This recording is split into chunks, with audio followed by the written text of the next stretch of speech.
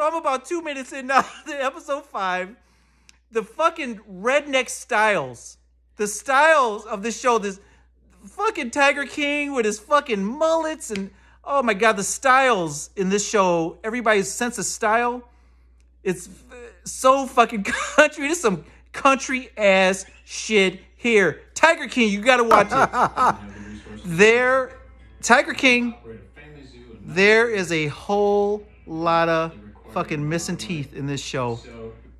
There's a whole lot of meth being smoked in this show. This shit don't make no motherfucking sense. But we're watching them on TV.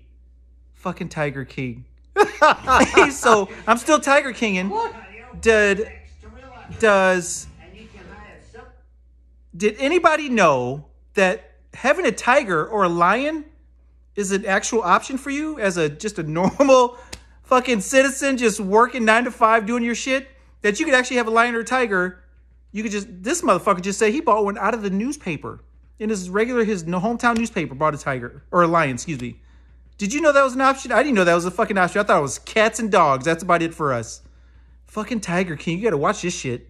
Joe Exotic. Tiger King.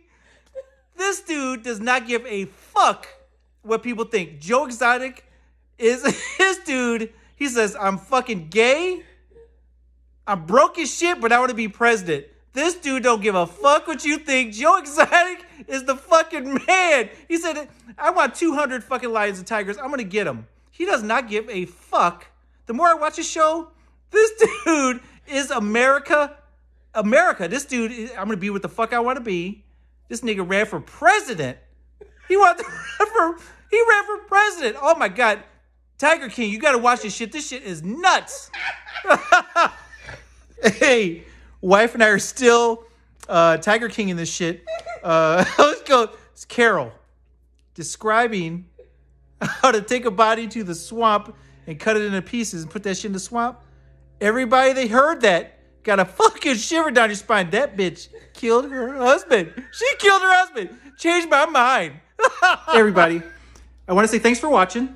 Thanks for hanging out with me for a couple minutes. I gave you what's going on in the world in my humble opinion. If you liked anything I said or didn't like anything I said, hit subscribe. If you haven't, shame on you. You should do that now. And then hit like and share. In these times of need, let's spread a laugh. And then let us never forget those who gave the ultimate sacrifice. And please say a prayer for all those who've lost their lives during this age of Rona.